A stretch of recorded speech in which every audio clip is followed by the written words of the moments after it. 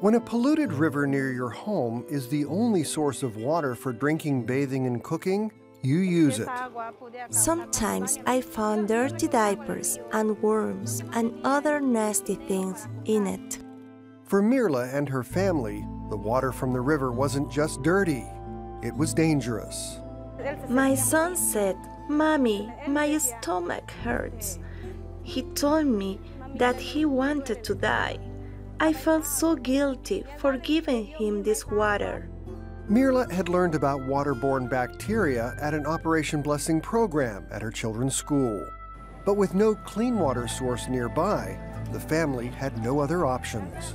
I had no money to buy water, so we had to use the water from the river, which I kept giving to my kids because they were thirsty. So Operation Blessing provided the family with this new, inexpensive family filter. Mirla simply pours the polluted water in, and the filter removes all of the bacteria and debris.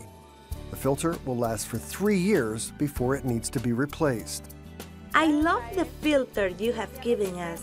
Now my children don't get sick all the time, and they don't have to drink the yellow water anymore.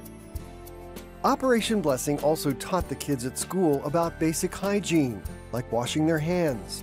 We also gave each child and family member a pill, which will kill parasites for 6 months. I'm really grateful for what you have done for my family and me. Thank you, Operation Blessing.